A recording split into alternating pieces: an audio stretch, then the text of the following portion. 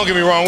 It was always fun coming in the building knowing that we got the guys that could do it. You know, that was never. Patrick Mahomes makes behind the back pass after Travis Kelce messes up route.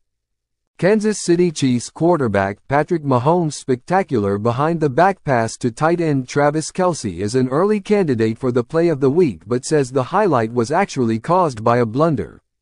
Mahomes showed off some Mahomes Magic when he connected with Travis Kelce on a behind-the-back pass to pick up a first down in the first quarter of the Chiefs' preseason game against the Detroit Lions on Saturday.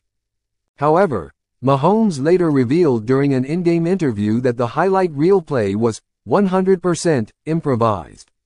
Long story short, Travis Kelce didn't run the route he was supposed to run, Mahomes said. It was a behind-the-back pass because I was mad. I was pissed off at Travis. He was supposed to run a flag route. And then he doesn't run it. So out of spite, I threw a behind-the-back pass, but now it's going to be a highlight. At the Lions' 33-yard line on 3rd and 3, Mahomes faked a handoff to fullback Carson Steele, ran a couple steps to his right before throwing the unconventional pass to Kelce to move the chains. Mahomes had the ball in his right hand and then flipped it behind his back to Kelce, who picked up 8 yards on the play for a first down. The drive ended with a field goal to extend the Chiefs' lead over the Lions to 6-0.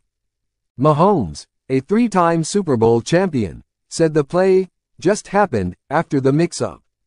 "That's what I was trying to say to everybody. It can't be planned," said Mahomes, who went 8 for 14 for 93 yards in the first 2 drives of the game before ending his day. "It's got to happen naturally in the groove of things.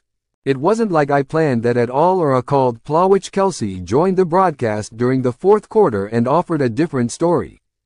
Kelce confirmed he didn't run the correct route, but stated that it was actually because of Mahomes, effectively throwing Mahomes under the bus after his quarterback did the same to him.